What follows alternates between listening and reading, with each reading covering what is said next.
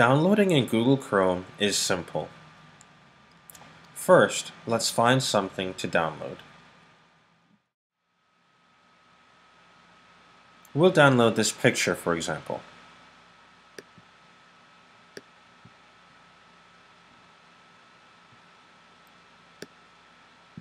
When you download a file, you're first prompted to save the file somewhere on your computer and to give it a name. For Windows computers, you'll see the default folder is usually Downloads. You may also see Documents, Music, Pictures, and Desktop. We're going to save this file in the Downloads folder.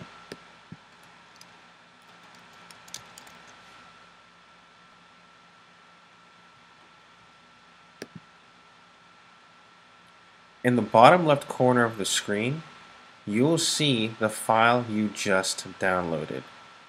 You can click on the name of the file to open it.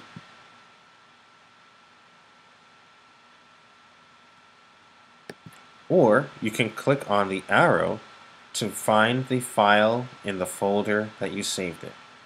In the top right corner, if you click on the menu button, you can also open your downloads list.